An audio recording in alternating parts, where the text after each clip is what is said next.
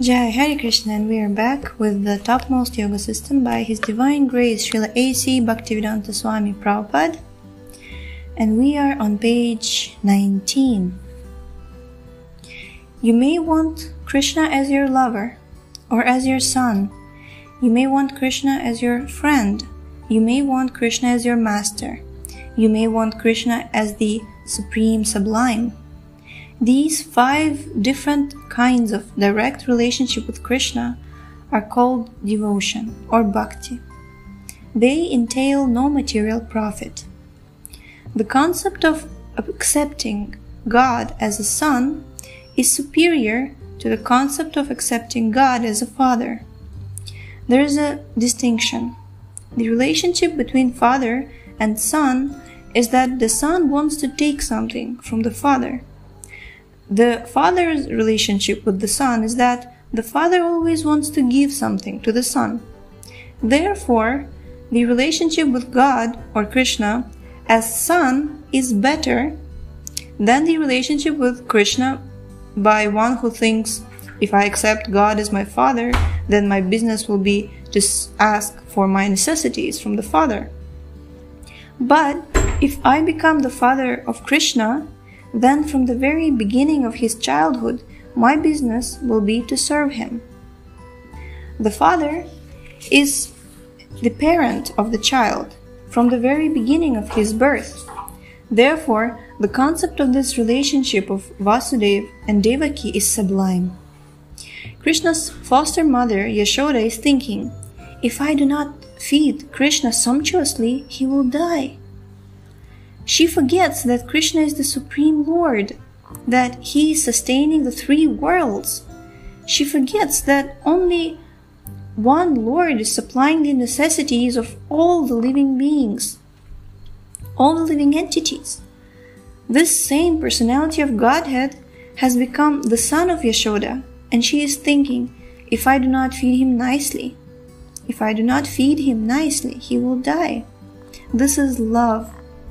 She has forgotten that it is the Supreme Personality of Godhead who has appeared before her as a little child. This relationship of attachment is very sublime. It requires time to understand, but there is a position where instead of asking, oh God, please give us our daily bread, you can instead think that God will die if you do not supply bread to him. This is the ecstasy of extreme love. There is such a relationship between Krishna and his devotee Radharani, the greatest devotee, the greatest lover of Krishna. Mother Yashoda is his lover as a parent. Sudama is his lover as a friend. Arjuna also as a friend. There are millions and billions of different kinds of direct devotees of Krishna. So the yoga systems are described here lead to bhakti yoga. And bhakti yoga can be practiced by persons who have developed attachment to Krishna. Others cannot practice it. And if anyone is able to develop that attachment, the relationship will be that he will understand God, Krishna, perfectly. However, we may try to understand God by our different theories or speculations. It is still a difficult job. We may say that we have understood God, but it is not possible to understand him as he is because we have limited senses, and he is unlimited. It is said in the Srimad Bhagavatam that our senses are imperfect. All of them. We cannot understand even the material world perfectly. You have seen so many planets and stars in the sky at night, but you do not know what they are. You do not even know what the moon planet is, though man have been trying for so many years to go there in Sputniks. Even this one planet, Earth, we do not know what varieties there are even on this planet. If you go to the sea, to the sky, your perception is limited. Our knowledge is therefore always imperfect. On that we must agree. If we foolishly think that we have acquired all forms of knowledge and we have advanced in science, this is another foolishness. It is not possible. And when it is not possible to understand even the material things which we see daily with our eyes, what can we say of the spiritual world and Krishna, the Supreme Personality of Godhead? He is the supreme spiritual form, and it is not possible to understand him by our limited senses. Then why are we bothering so much for Krishna consciousness if it is not possible? If these imperfect senses cannot realize Krishna as he is? The answer is that if you become submissive, if you develop the spiritual attitude of following Krishna, and if you are as a servant or as a friend or as a parent or as a lover, if you begin to give service to the Supreme Lord, then you can begin to know him. Your service begins with the tongue. How? By the tongue you can chant Hare Krishna, and by the tongue you can taste Krishna Prasadam, spiritual food. So the beginning of the process is very nice.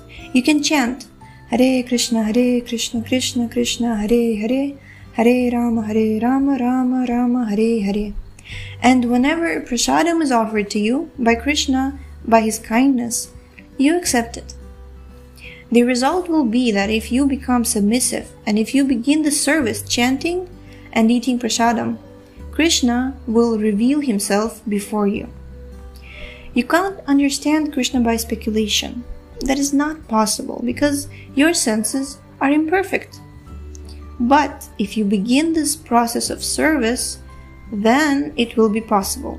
One day Krishna will reveal himself to you. I am like this. Just as Krishna is revealing to Arjuna. Arjuna is a devotee and he is submissive. And he is in contact with Krishna as a friend. Therefore, Krishna is revealing to him. The Bhagavad Gita was spoken to Arjuna, not to any Vedantist philosophical speculator. In the beginning of the 4th chapter, you will note that Krishna says, I am speaking to you, that ancient system of yoga. It is stated unto you. Arjuna was a kshatriya, a fighter. He was a householder, not even a sannyasi, not a renouncer. But these are not qualifications to understand Krishna.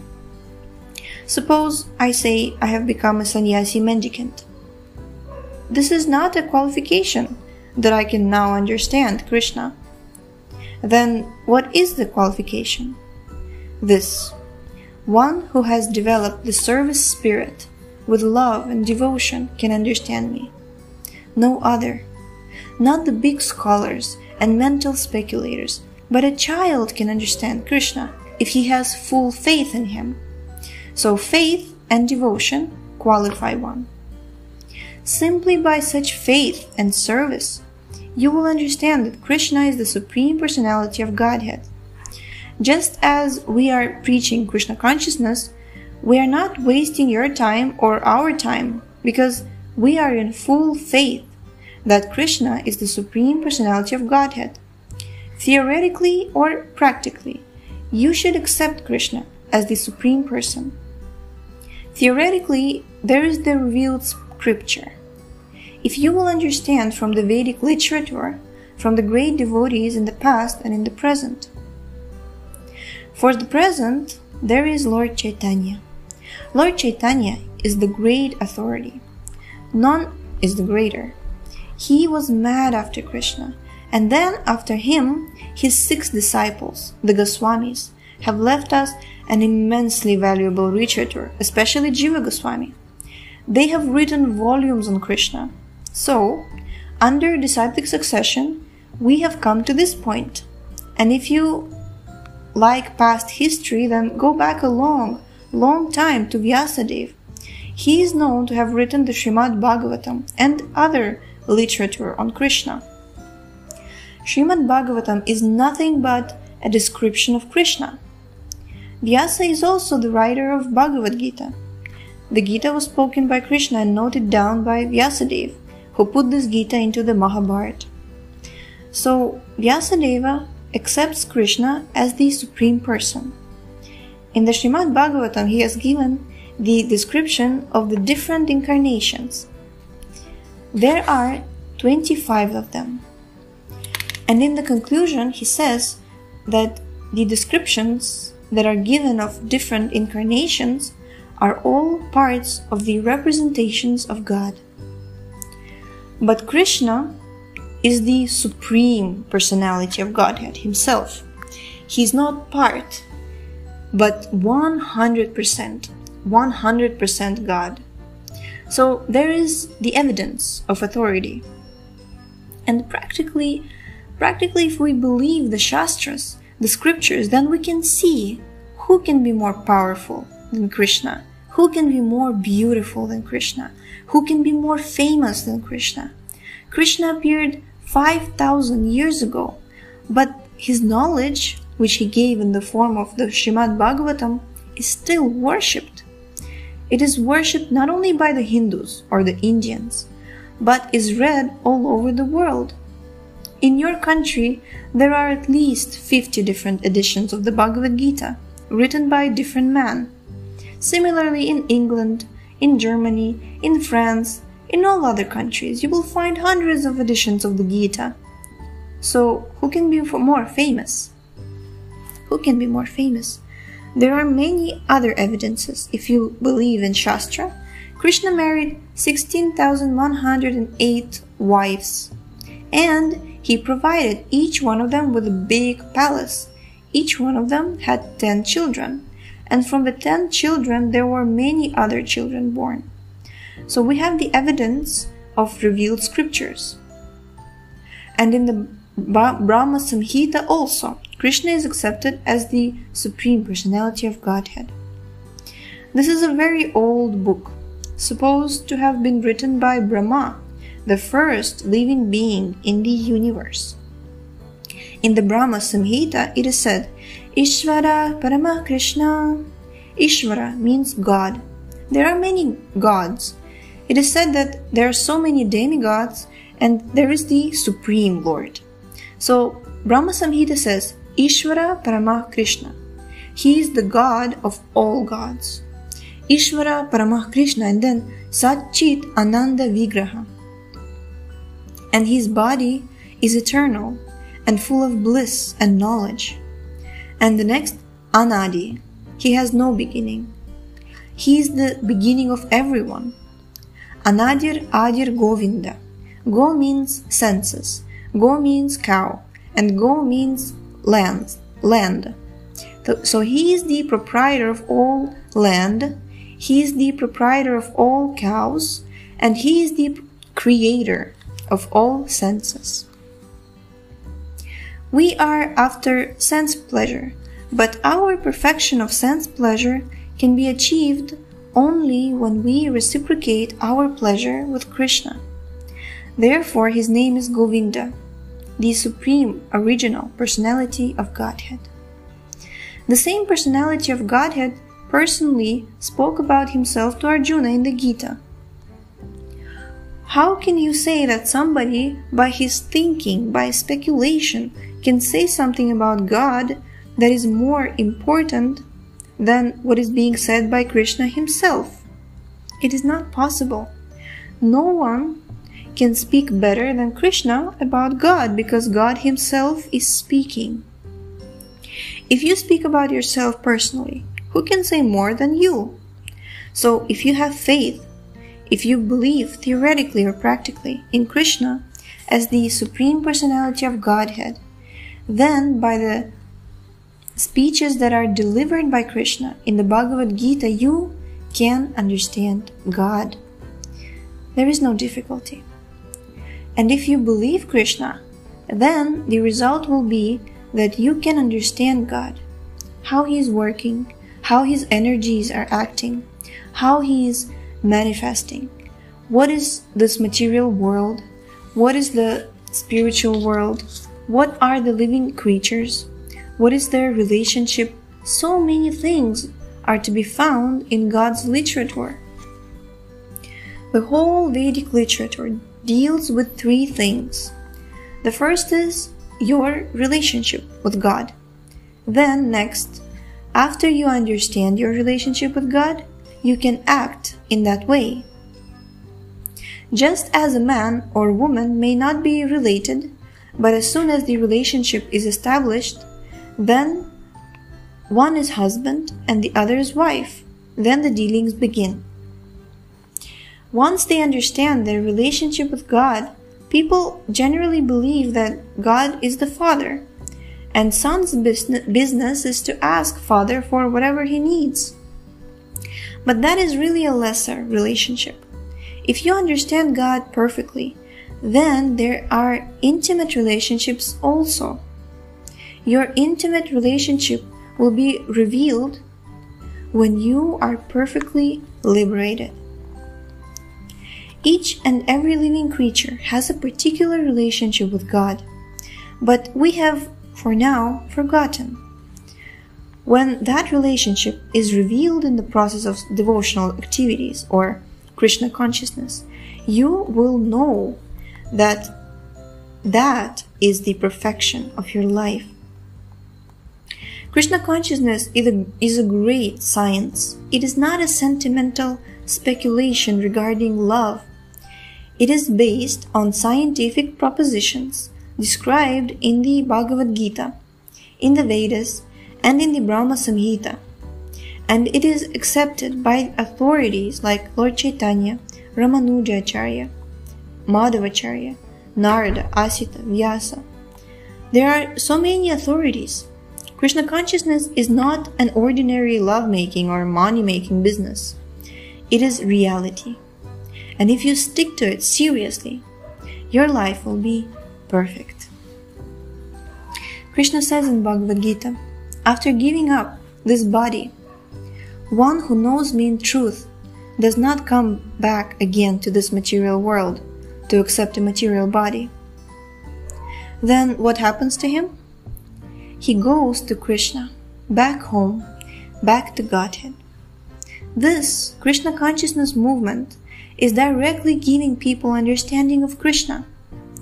We are giving knowledge of Krishna based on these authorized scriptures, Bhagavad Gita and the Vedas. Veda means knowledge, and Vedanta means the ultimate end of knowledge. What is that ultimate end of knowledge? That is Krishna. Vedaischa sarvairaham eva vedya. By knowing all the Vedas, the ultimate conclusion should be Krishna. This conclusion comes after many births. After culturing knowledge for many births, when one actually becomes wise, then he surrenders unto Krishna. How can he surrender? He knows that Vasudeva Krishna is everything. Whatever we see is simply a manifestation of the energy of Vasudeva.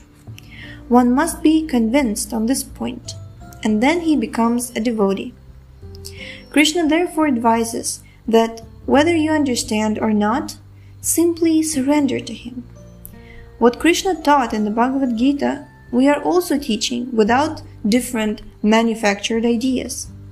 This is our Krishna consciousness movement. It is open to everyone, and the process is very simple. We have our centers. If you want to take advantage of this movement, you are welcome. You will be happy.